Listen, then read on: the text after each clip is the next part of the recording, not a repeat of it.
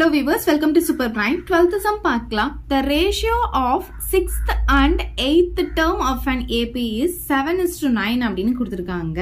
அதாவது 6th termக்கும் 8th termக்கும் இருக்கிற ratio வந்து 7:9 கொடுத்திருக்காங்க.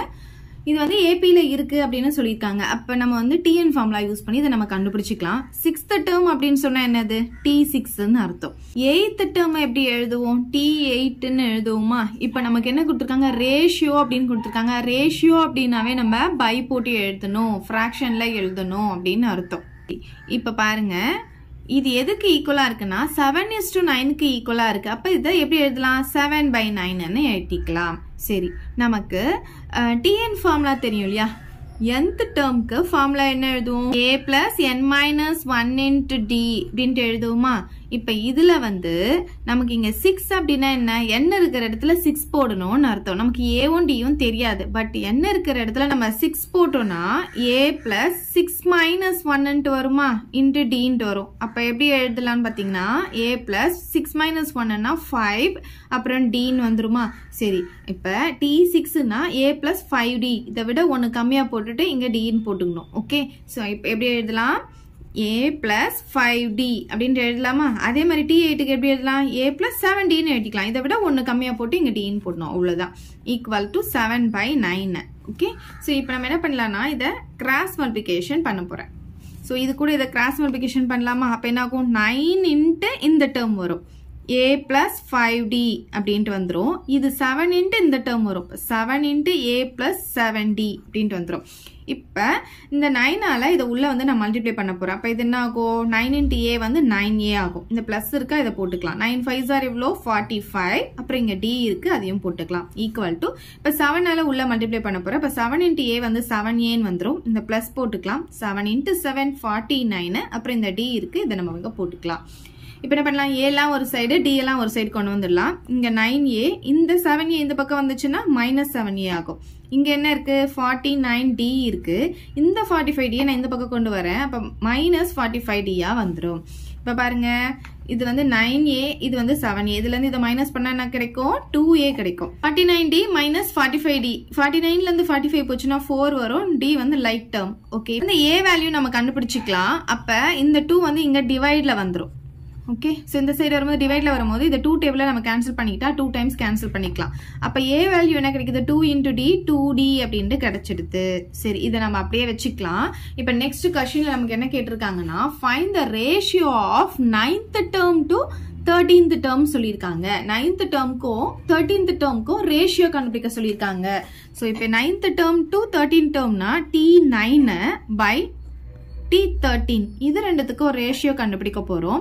T9 வந்து நம்ம இந்த TN ஃபார்முலால போட்டு எழுதலாம். அப்ப என்ன ஆகும்னா a plus 9 அப்படின்னு சொல்லும்போது 1 கம்மியா 8d அப்படின்ட்டு வந்துரும். அப்ப இது எப்படி எழுதலாம்? a plus 8d அப்படின்னு எழுதலாமா? அதே மாதிரி இந்த 13 எப்படி எழுதலாம்? a plus 1 கம்மி பண்ணிட்டோம்னா 12d அப்படின்னு எழுதிக்கலாமா? ஓகே, சோ இப்ப இங்க a இருக்கிற இடத்துல நான் இந்த வேல்யூ எடுத்துட்டு வந்து சப்ஸ்டிடியூட் பண்ண போறேன். அப்ப நமக்கு d வேல்யூ கிடைச்சிடும். ஓகே, இப்ப பாருங்க, a இருக்கிற இடத்துல நான் 2d போடுறேன் பிளஸ் 8d டிவைடட் பை இங்கேயும் 2d பிளஸ் 12d வந்துருமா? இப்போ இது ரெண்டுத்தையும் ஆட் பண்ணிக்கலாமா? ஸோ 2ஐயும் 8ஐயும் ஆட் பண்ணால் நமக்கு 10d வந்துருமா? இந்த 2ஐயும் இந்த 12ஐயும் ஆட் பண்ணால் நமக்கு 14d வந்துருமா? இப்போ இதை நம்ம 2 டேபிளில் கேன்சல் பண்ணிக்கலாம். 2 டேபிள் இது 5 டைம்ஸும் இது 7 டைம்ஸும் நம்ம கேன்சல் பண்ணிக்க முடியும். இந்த டியும் இந்த டியும் நம்ம கேன்சல் பண்ணிக்கலாமா? அப்போ என்ன கிடைக்குது? நமக்கு 5/7ன்னு கிடைச்சிருது. ஸோ T9 by T13 வந்து எவ்வளவு கிடைக்குது? 5/7. 5/7 ரேஷியோல எப்படி எழுதணும்? 5:7 அப்படின்ட்டு எழுதணும். So லாஸ்டா எப்படி எழுதலாம்னா therefore the ratio of 9th term to 13th term is 5:7 அப்படின்னு எழுதி இந்த சம் நம்ம முடிச்சுக்கலாம். நெக்ஸ்ட் சம் பார்க்கலாம். இப்ப 13th sum பார்க்கலாம். In a winter season, let us take the temperature of Ooty from Monday to Friday to be in AP. அதாவது winter seasonல ஊட்டில மண்டேல இருந்து ஃப்ரைடே வரைக்கும் இருக்கிற டெம்பரேச்சர் வந்து AP ல இருக்கு அப்படின்னு சொல்லியிருக்காங்க. The sum of temperature from Monday to Wednesday is 0 degree அப்படின்னு சொல்லியிருக்காங்க. அதாவது மண்டேல இருந்து வெட்னஸ்டே அப்படின்னா மண்டே டியூஸ்டே வெட்னஸ்டே அந்த 3 நாளையும் வந்து ஆட் பண்ணா சம்னா என்னது ஆட் பண்ணா வர டெம்பரேச்சர் வந்து 0 டிகிரின்னு சொல்லியிருக்காங்க. அதுவே வெட்னஸ்டேல இருந்து ஃப்ரைடே வரைக்கும் இருக்கிறத ஆட் பண்ணா நமக்கு வந்து 18 டிகிரி செல்சியஸ்ன்னு சொல்லியிருக்காங்க. அப்ப find the temperature on each of the 5 days ன்னு சொல்லியிருக்காங்க. ஒவ்வொரு நாளும் எவ்வளவு டெம்பரேச்சர் இருந்தது அப்படின்னு கேக்குறாங்க. இப்ப நமக்கு மண்டே டு ஃப்ரைடேன்னு கொடுத்துருக்காங்க. So Monday, Tuesday, Wednesday, Thursday, Friday. So டோட்டலா 5 days வருது. அப்ப அவங்க கொடுத்துருக்க இந்த டெம்பரேச்சர் வந்து எப்படி இருக்குன்னா ஏபில இருக்குன்னு சொல்லியிருக்காங்க. ஸோ நான் வந்து ஸ்டார்டிங் வந்து ஏ அப்படின்னு எடுத்துக்கிறேன். அப்புறம் இங்க டியூஸ்டே என்ன இருக்கும்னு பாத்தீங்கன்னா ஏ பிளஸ் டி. ஏபில இருக்குன்னா நமக்கு இந்த மாதிரி சீக்வன்ஸ்ல தான் இருக்கும். So next a plus 2d, next a plus 3d, next a plus 4d. இந்த 5 தான் எடுக்கணுமா அப்படின்னு கேட்டீங்கன்னா அப்படிலாம் கிடையாது. நீங்க எந்த 5 வேணாலும் எடுத்துக்கலாம். இது முன்னாடியே நமக்கு வந்து இருக்கு. இங்க பாத்தீங்கன்னா இங்க a minus d, இங்க வந்து a minus 2d சொல்லி நமக்கு இந்த சைடும் இருக்கு. நீங்க எது வேணாலும் ஒரு 5 எடுத்துக்கலாம்.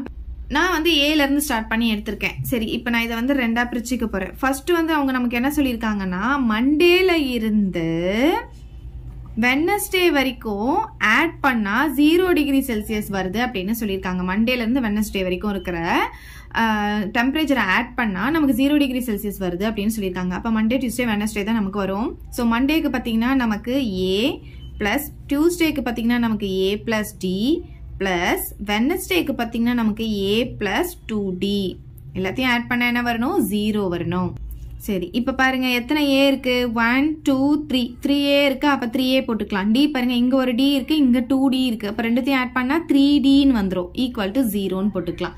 சரி, இப்ப இந்த d வந்து நான் அந்த பக்கம் கொண்டு போறேன். 3a ஈக்குவல் டு இந்த பிளஸ் 3d அந்த பக்கம் போகும்போது மைனஸ் 3d போயிடும். இந்த 3யும் நம்ம கேன்சல் பண்ணிக்கலாம். அப்ப a உடைய வேல்யூ நமக்கு என்ன கிடைக்குதுன்னு பாத்தீங்கன்னா மைனஸ் d அப்படின்ட்டு கிடைச்சிடுது. சரி, இப்ப இங்க பாருங்க நமக்கு நெக்ஸ்ட் என்ன கொடுத்துருக்காங்கன்னா வெட்னஸ்டேல இருந்து ஃப்ரைடே வரைக்கும் ஆட் பண்ணா 18 டிகிரி செல்சியஸ் வருது அப்படின்னு சொல்லியிருக்காங்க. வெட்னஸ்டே, தேர்ஸ்டே பிளஸ் ஃப்ரைடே மூணுத்தையும் நம்ம ஆட் பண்ணா நமக்கு எவ்வளவு வருதுன்னு சொல்லியிருக்காங்க? 18 டிகிரி செல்சியஸ் வருதுன்னு சொல்லியிருக்காங்க.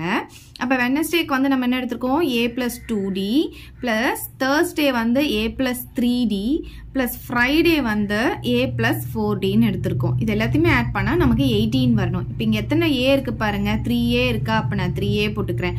d பாருங்க இங்க ஒரு 2 இங்க ஒரு 3 ரெண்டுத்தையும் ஆட் பண்ணா 5 பிளஸ் 4 வந்து 9d அப்படின்ட்டு நமக்கு கிடைக்குது.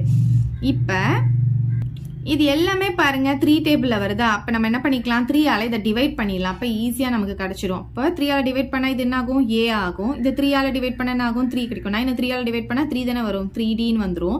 18 3 ஆல டிவைட் பண்ணா நமக்கு 6 வந்துரும். இப்ப a உடைய வேல்யூ எடுத்துட்டு வந்து நான் இங்க சப்ஸ்டிடியூட் பண்ண போறேன். ஓகே, இது ஈக்குவேஷன் 1ன்னு எடுத்துக்கலாம். a உடைய வேல்யூ சப்ஸ்டிடியூட் பண்ணா a இருக்கிற இடத்துல நம்ம என்ன பண்ணணும்? மைனஸ் d போடணும். பிளஸ் 3d ஈக்குவல் டு 6ன்னு வந்துரும். இங்க நம்ம a உடைய வேல்யூ சப்ஸ்டிடியூட் பண்ணதுனால from 1 அப்படின்ட்டு இங்க எழுதிக்கலாம். ஈக்குவேஷன் 1ல இருந்து தான் நம்ம கொண்டு வந்தோம். ஓகே, இப்ப பாருங்களேன் இது வந்து ரெண்டுமே லைக் டேர்மா இருக்கு. ஆனா இது -1, இது +3. வேற வேற சிம்பிள் இருந்தா பெரிய நம்பர்ல இருந்து சின்ன நம்பர் மைனஸ் பண்ணணும். அப்ப 3ல இருந்து 1 போச்சுன்னா என்ன ஆகும்? 2 ஆகும். பெரிய நம்பர் சிம்பிள் பிளஸ்ல இருக்குன்னா நம்ம பிளஸ் போடணும்னு அவசியம் இல்லை. அப்புறம் என்ன இருக்கீங்க? டி இருக்கு, அதை போட்டுக்கலாம். ஈக்குவல் டு இங்க என்ன இருக்கு? 6. நமக்கு டி வேல்யூ தானே வேணும். ஸோ மல்டிப்ளேல இருக்க 2 இந்த சைடு வரும்போது என்ன ஆகும்? டிவைட்ல வந்துடும். 2 டேபிள்ல இதை கேன்சல் பண்ணா நமக்கு 3 டைம்ஸ் கேன்சல் ஆகும். அப்ப d உடைய வேல்யூ என்ன கிடைக்குது? நமக்கு 3ன்னு கிடைச்சிடுது. இப்போ என்ன கேட்டிருக்காங்க? find the temperature on each of the 5 days ன்னு கொடுத்திருக்காங்களா? இப்போ எப்படி எழுதிக்கலாம்னா the temperature on each 5 days. Therefore the temperature on each 5 days அப்படின்னு போட்டுக்கலாம். ஸோ ஃபர்ஸ்ட் வந்து மண்டே, அப்புறம் Tuesday, Wednesday, Thursday, next Friday. இப்போ மண்டேல இருந்து ஃப்ரைடே வரைக்கும் நம்ம எப்படி எடுத்தோம்? a plus D, a plus 2dன்னு எடுத்தோம் இல்லையா? ஸோ அந்த மாதிரி இங்க எடுத்து எழுதிக்கலாம். a plus D, a plus 2d, a plus 3d, a plus 4d. Okay, இப்போ பாருங்க வேல்யூஸ் எல்லாம் நான் இப்போ வந்து சப்ஸ்டிடியூட் பண்ண போறேன். ஃபர்ஸ்ட் ஏனா என்ன கண்டுபிடிச்சிருக்கோம்னு பாத்தீங்கன்னா நம்ம மைனஸ் டின்னு கண்டுபிடிச்சிருக்கோம். டினா என்னது? 3. அப்ப இதில் எடுத்துட்டு வந்து நம்ம இதுல போட்டோம்னா ஏ உடைய வேல்யூ நமக்கு கிடைச்சிரும். அப்ப ஏ வந்து என்ன கிடைக்கும் அப்படின்னு பாத்தீங்கன்னா a equal to மைனஸ் இருக்கா, மைனஸ் நான் போட்டுக்கிறேன். அப்புறம் d உடைய வேல்யூ என்ன, இந்த 3 தானே, இந்த 3 நான் இங்க போட்டுக்கிறேன். இப்ப a உடைய வேல்யூ நமக்கு என்ன கிடைச்சிருக்கு, -3 கிடைச்சிருச்சு. சோ a னா என்ன, -3. ஆனா நம்ம டெம்பரேச்சர் சொல்லும் போது டிகிரி செல்சியஸ் சொல்லணும். Okay, so next a plus d அப்படின்னு சொன்னா a வையும் d ஐயும் ஆட் பண்ண போறோம். அப்ப -3 plus 3 ன்னு வந்துரும். ஓகே, -3 plus 3 னா ரெண்டுமே வேற வேற சிம்பிள் இருந்தா நமக்கு 0 கிடைச்சிரும் சேம் நம்பரா இருக்கும்போது. அப்ப 0 டிகிரி செல்சியஸ் ன்னு போட்டுக்கலாம். ஓகே, நெக்ஸ்ட் வெட்னஸ்டே பாருங்க. a வந்து -3 நமக்கு பிளஸ் 2 into d வந்து நமக்கு 3. ஓகே, இப்ப -3 பிளஸ் ரெண்டுத்தையும் மல்டிப்ளை பண்ணா 6 ன்னு வந்துரும். இப்ப பாருங்க, வேற வேற சிம்பிள் இருந்தா பெரிய நம்பர்ல இருந்து சின்ன நம்பர் மைனஸ் பண்ணா 6 3யா, பெரிய நம்பர் சிம்பிள் வந்து பிளஸ்ல இருக்கறனால பிளஸ் தான். அப்ப 3 டிகிரி செல்சியஸ் அப்படின்ட்டு வந்துரும். இங்க பாருங்க, a plus 3d, a னா -3யா, பிளஸ் 3 into d வந்து எவ்வளவு இருக்கு, 3 ன்னு இருக்கு. So -3 plus 3 3s are 9. இப்ப வேற வேற சிம்பிள் இருந்தா பெரிய நம்பர்ல இருந்து சின்ன நம்பர் மைனஸ் பண்ணோமா, அப்ப 6 ன்னு கிடைக்கும். 6 டிகிரி செல்சியஸ் வந்துரும். நெக்ஸ்ட் -3 plus 4 into 3 into வந்துரும். இப்ப -3 plus 4 3s are 12 வருமா. இப்ப 12ல இருந்து 3 மைனஸ் பண்ணா நமக்கு 9 ன்னு கிடைக்கும். பெரிய நம்பர் சிம்பிள் பிளஸ்னால பிளஸ்ல தான் வரும். டிகிரி செல்சியஸ் வந்துரும். சோ அவ்வளவுதான் இந்த சம். இப்ப நெக்ஸ்ட் சம் பார்க்கலாம். இப்ப 14th சம் பார்க்கலாம். Priya earned ₹15,000 in the first month. Priya வந்து first month வந்து 15,000 வந்து earn பண்றா. Thereafter her salary increased by 1,500 per year. அப்ப அந்த இயர் ஃபுல்லா வந்து அவ 15,000 தான் வாங்குறா. ஃபர்ஸ்ட் மந்த் இவ்வளவு வாங்கியிருக்கா அப்படின்னு சொல்றாங்கன்னா அந்த இயர் ஃபுல்லாவே அவ வந்து 15,000 தான் வாங்கியிருக்கா. இப்ப பாருங்க, ஃபர்ஸ்ட் பாருங்க, இந்த 15,000 வந்து அவ ஃபர்ஸ்ட் இயர் ஃபுல்லா வாங்குறா இல்லையா, இதுதான் அவ வாங்குற salary. அதை நான் இங்க எழுதிக்கிறேன்.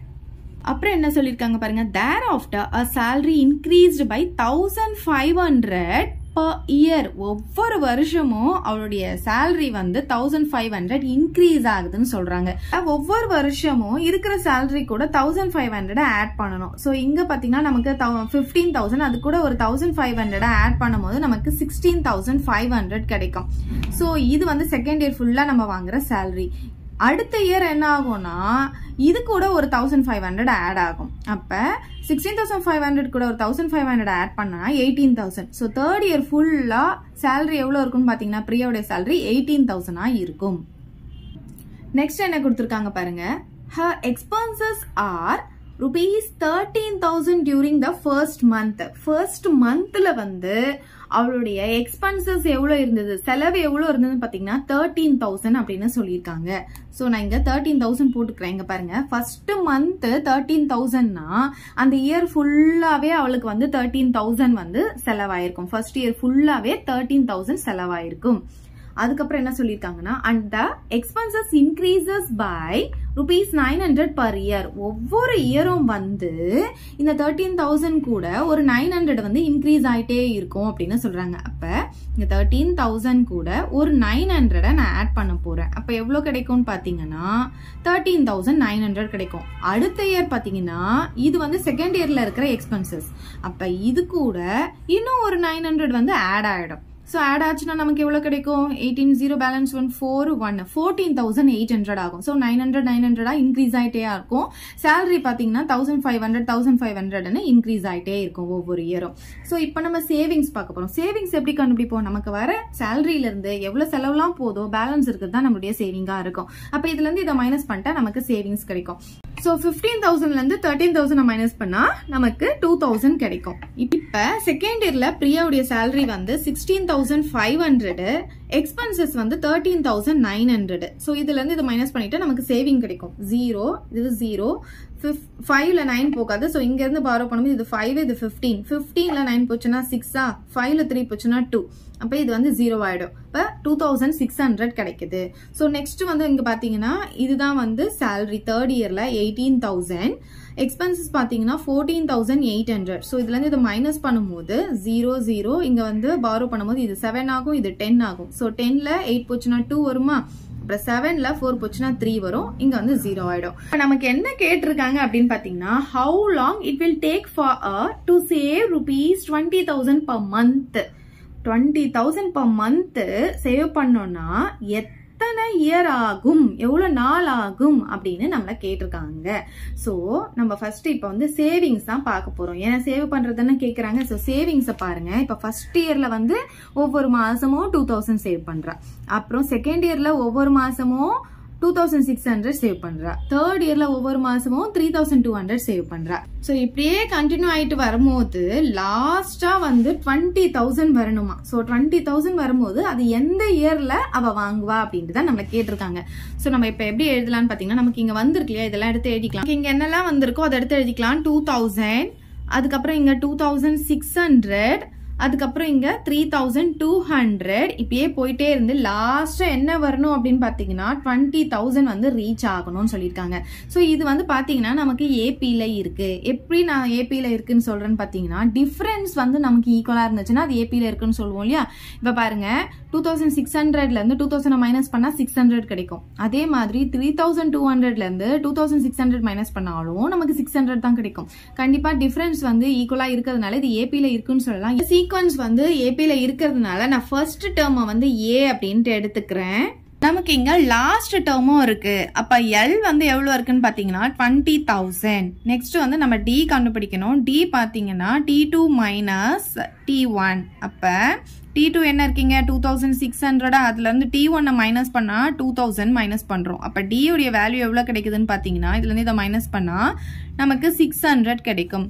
ஸோ ஏ தெரியும், டி தெரியும், எல் தெரியும். இப்போ நம்ம என்ன கண்டுபிடிக்கணும், நம்பர் ஆஃப் டேர்ம்ஸ் கண்டுபிடிக்கணும். டோட்டலாக அது வந்து இந்த இதில் வந்து எத்தனை நம்பர்ஸ் இருக்குது அப்படின்னு கண்டுபிடிச்சிட்டோம்னா எத்தனாவது இயரில் வந்து இது 20,000 ரீச் ஆகுது அப்படின்றத நம்மளால சொல்ல முடியும். அப்போ நம்ம என்ன கண்டுபிடிக்கணும்னு பார்த்தீங்கன்னா என் கண்டுபிடிக்கணும். என் கண்டுபிடிக்கிறதுக்கு நமக்கு ஒரு ஃபார்முலா இருக்குது. N equal to last term minus first term divided by D plus 1. Already ஒரு சம்ல நம்ம இந்த ஃபார்முலா யூஸ் பண்ணி போட்டிருக்கோம்.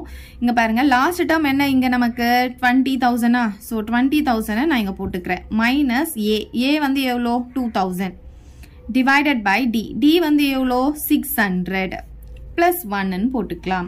ஓகே, இப்போ பாருங்க 20,000ல இருந்து 2000 மைனஸ் பண்ணா 18,000 கிடைக்கும். டிவைடட் பை 600 போட்டுக்கலாம். பிளஸ் 1 வந்துடும். இங்க 20க்கு இந்த 20 நான் கேன்சல் பண்ணிக்கிறேன். 6 டேபிள் இதை கேன்சல் பண்ணிக்கலாம் 1 டைம். 6 டேபிள்ல 18 3 டைம்ஸ் வரும். அப்புறம் இங்க வந்து ஒரு 0 இருக்கு, அதை போட்டுக்கலாம். அப்ப எவ்வளவு கிடைக்குதுன்னா 30 பிளஸ் 1 வருது. அப்ப எவ்வளவு வரும்னா 31 அப்படின்ட்டு நமக்கு கிடைக்குது. ஸோ என்னுடைய வேல்யூ 31 கிடைச்சிடுச்சு. நமக்கு என்ன கேட்டிருந்தாங்க, ஹவு லாங், எவ்வளோ நாள் ஆகும் அப்படின்ட்டு தான் நமக்கு கேட்டிருந்தாங்க 20,000 சேவ் பண்ண. ஸோ 31 இயர்ஸ் ஆகும் அவ 20,000 per month ஏர்ன் பண்ண. ஸோ இது எப்படி எழுதலாம்னா, இந்த ஹர் இருக்கு இல்லையா, இதை மட்டும் கட் பண்ணிட்டு நீங்க என்ன எழுதுறீங்கன்னா பிரியா டேக்ஸ் 31 இயர்ஸ் அப்படின்னு போட்டுக்கோங்க. அது பக்கத்துல டு சேவ் ₹20,000 per monthன்னு எழுதிக்கலாம். Therefore Priya takes 31 years to save ₹20,000 per month அப்படின்னு எழுதி இந்த சம்ம நம்ம முடிச்சுக்கலாம். அவ்வளவுதான் இந்த சம். ஏதாவது டவுட் இருந்தா கமெண்ட் பண்ணுங்க, உங்க ஃப்ரெண்ட்ஸ்க்கு இந்த வீடியோவை ஷேர் பண்ணுங்க. தேங்க்யூ. இந்த வீடியோ உங்களுக்கு பிடிச்சா லைக் பண்ணுங்க, ஷேர் பண்ணுங்க. இது வரைக்கும் நம்ம சேனலை சப்ஸ்கிரைப் பண்ணாதவங்க சப்ஸ்கிரைப் பண்ணிடுங்க. மறக்காம பக்கத்துல இருக்க பெல் பட்டனையும் பிரஸ் பண்ணிடுங்க.